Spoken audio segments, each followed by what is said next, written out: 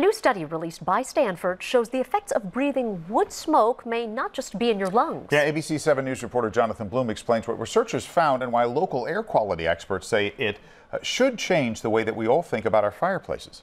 You know, I really started noticing during the North Bay fires. It was the first time 27-year-old JoJo Ho really thought about how smoke affected her running. But now she's noticed the smell of burning wood from her neighbors' chimneys comes with something else. I noticed that my workouts are shorter, or I'm not able to take as deep breaths, and sometimes there even is that little twinge of chest pain. Though it's long been known that wood smoke is bad for the lungs, Stanford researchers have found it's also bad for the brain, even in young people like JoJo. We're finding that certainly in young adults that there may be an increased risk of psychiatric problems like depression, but also affects grades and lower test scores and things like that. Pediatrics professor Eric Z says the tiny particles from smoke can inflame the lungs and in turn cause inflammation all over the body, including the brain. The study found regular exposure to smoke can speed up the brain's aging process, even in kids. With neurological problems in growth and development and in one's later years. For the Bay Area's Air District, the study adds more fuel to the fire behind their campaign to snuff out wood burning, especially on Spare the Air days. We have some of the most progressive regulations on burning